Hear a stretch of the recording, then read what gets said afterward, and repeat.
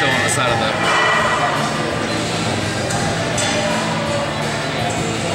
The side too, though, not just the back.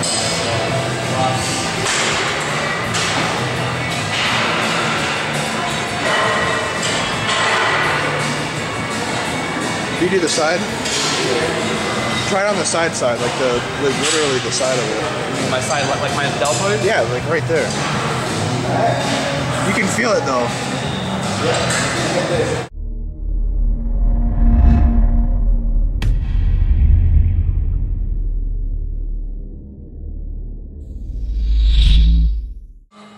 Alright guys, this is our second leg day of the week, so it's going to be a deadlift focus. And in the beginning of that video, I just want to show you guys a quick clip of utilizing a lacrosse ball, specifically for like your upper back and shoulders. So if you don't currently have a lacrosse ball, honestly, it's one of the best, literally $3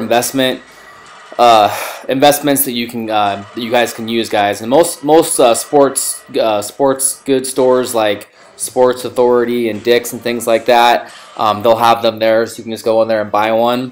Anyways, I just love using the lacrosse ball on my glutes, on my upper back, and like I said, on the shoulders there, guys. It'll really help, especially if you have some kind of troubled areas that you need to work on. So like I said, guys, this is going through our deadlift focus where we do our percentages.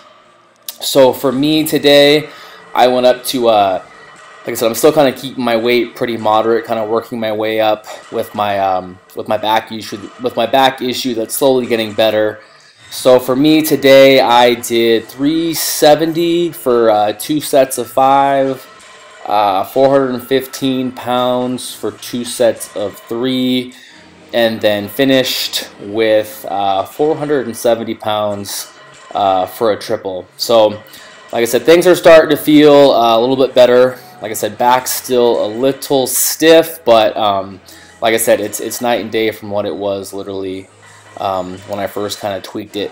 So this is my last set with the 415 for a triple, and I believe Devin went up to, I think he went up to 370. I think he got, I believe, 4 or 5 reps on his last set. So his strength is progressing nicely.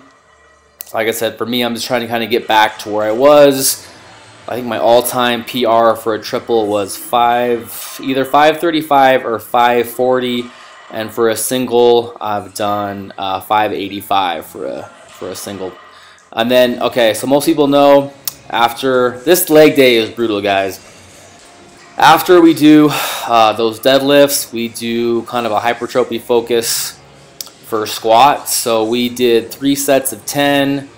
I believe I went 235, 280, and then on the last set 300. So man, to me this is like cardio, doing up to 10 reps on squats, and especially after deadlifts. So and then we didn't film the whole entire leg workout, but just kind of give you guys an idea of what this leg workout looks like. As you'll see, we did get one clip after this where we go through kind of a hybrid, whatever, straight leg deadlift, Romanian deadlifts, whatever you want to call it.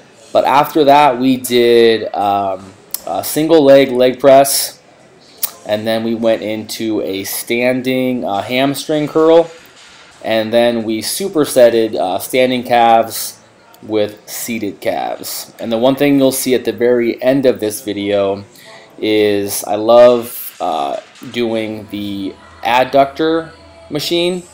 Call it the good girl machine, where you're like closing the legs.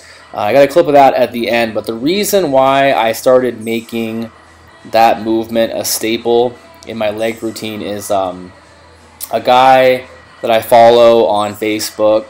His name, I think that's Julian Smith, I believe. Anyways, he's got some crazy quads, and he has the most insane looking, like, think of us a bodybuilder, like a front relaxed.